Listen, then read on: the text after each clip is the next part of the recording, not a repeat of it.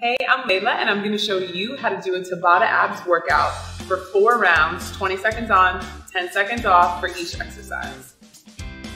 First exercise is a toe touch. This will activate your upper abs, legs up in the air, lifting your shoulder blades up off the floor, touching your toes.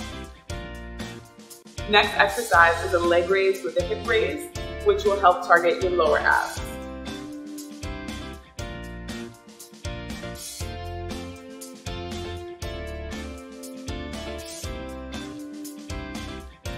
Next exercise is an oblique scissor crunch, and that will target your obliques on the side of your body.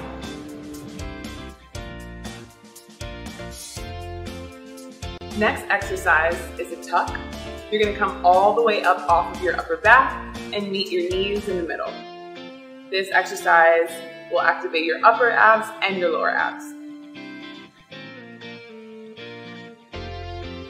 Next exercise is a cross mountain climber, where you bring your opposite knee to your opposite elbow to target your obliques.